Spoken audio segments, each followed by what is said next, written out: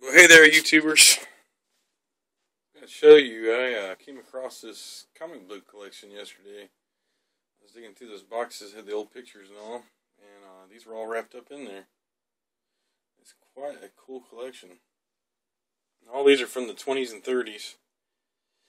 And they're in decent shape. I mean, they're, for being, almost 100 years old. Binding's loose in a lot of them. This one's got some writing up on top. It's missing the cover. That's actually the very first one. If that one was in good shape and had the cover, it'd be worth quite a bit. I did see this Clancy up. I looked it up on eBay. It's the second series.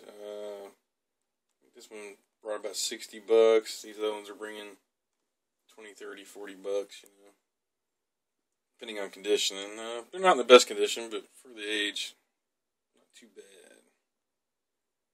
So I haven't decided if I'm going to take these to the antique auction or I'm going to actually sell these on eBay. I don't like selling this kind of crap on eBay because you get the people that they want it in perfect condition, and you explain on the ads that it's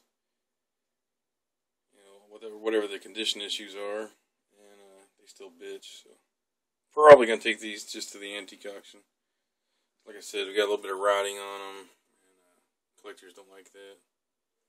This one was the one I liked the best. It was in the best shape, but the binding's coming loose.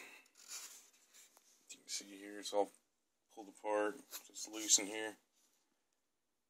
So most people on eBay, they're gonna bitch, even though if you point that out.